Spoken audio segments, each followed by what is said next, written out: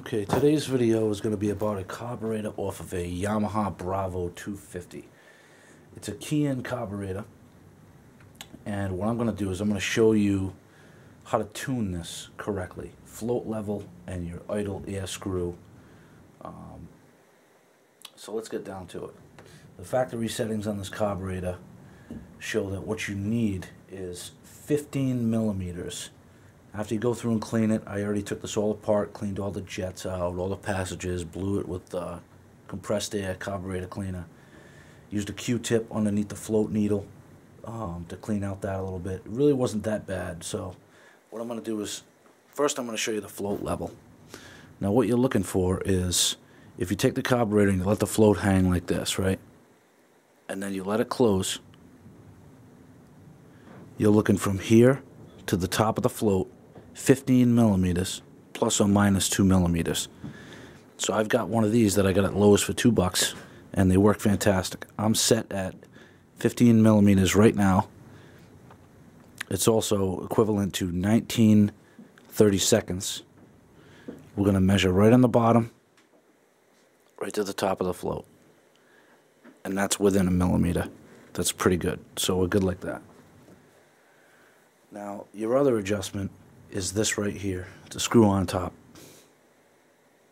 Right there. Now, after you clean it all out, lube this up, send it home, seat it very lightly, all the way. When it's seated, you will be able to see the tip of it inside here. There's a little tiny tip you'll see poke right through. After you seat that, you want to back that out 1 1/4 turns before you start adjusting. Now what you'll do is, when you finally put this back on the carburetor, and I'll show this in another video, when you put this back in the machine, you want to bring your idle up to about 2,000 RPMs.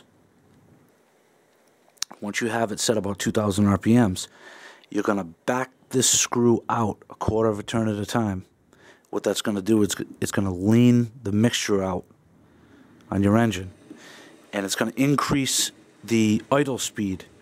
So as we back that out, what we're after is the highest engine idle speed. You want to do this when your vehicle is completely warm, and once we get the idle to react to this screw until it won't do it anymore, when this is backed out enough where backing it out any further does not increase the idle of the machine, that's when you want to back it in about 1/8 of a turn, and you want to drop your throttle stop screw. You want to crank that out until your engine drops down to about 1,100 RPMs, and that's when you know you get your carburetor dialed in perfectly. And we'll go through that on another video, but the pilot air screw, 1 1/4 turns out from lightly seated to start it off. Float level 15 millimeters, sitting on an incline like that.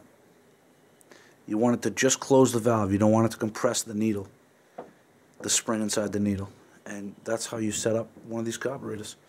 And if you can do that, you're going to be in really good shape when you go to fire it up.